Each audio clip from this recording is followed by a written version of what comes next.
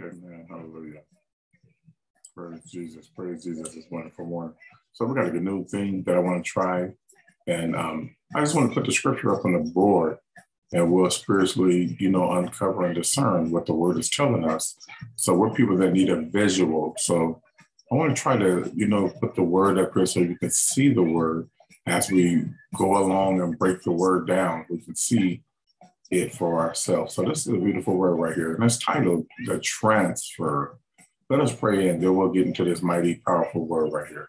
Dear Father God, in the name of your Son, Jesus, Father, we're thankful for the avenues that you have allowed for us to have, Father, just to be able to study your word and get acclimated with your word, get closer to you, Lord.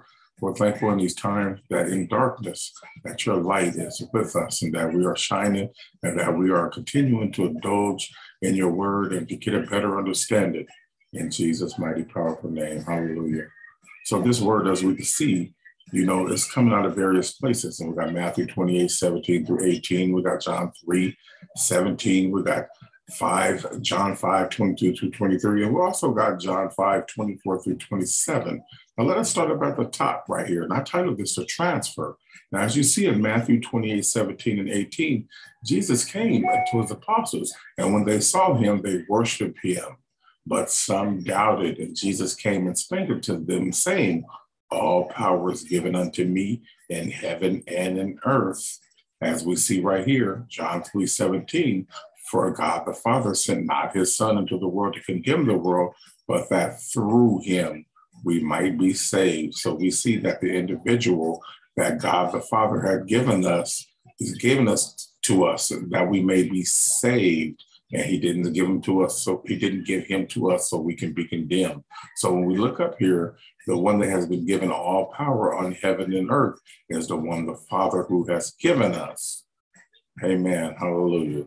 That we won't be condemned and that we'll be saved. So you have to get a relationship through the one the Father has given us and given all power to, and that is Jesus Christ. Let us look right here at John 5, 22 through 23.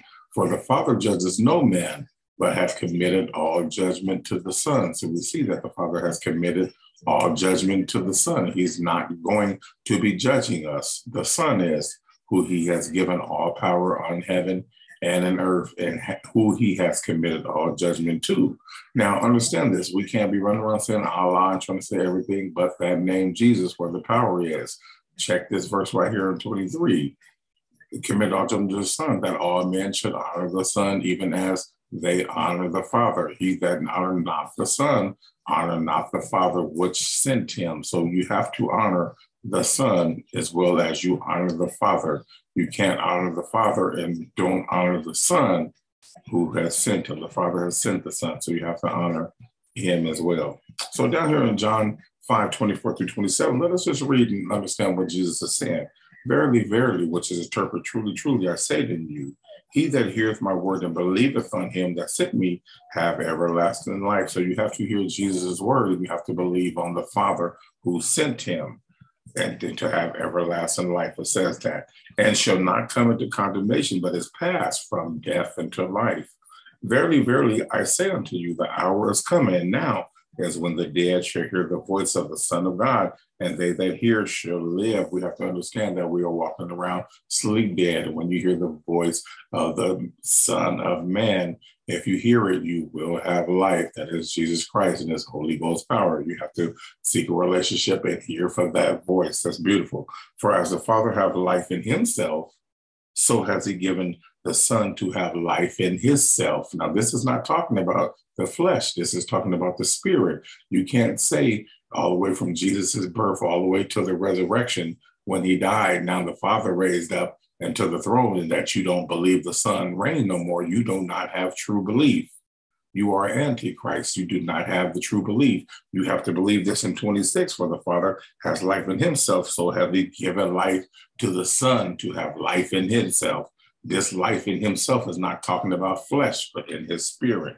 Now, 27, and have given him authority to execute judgment also because he is the Son of Man.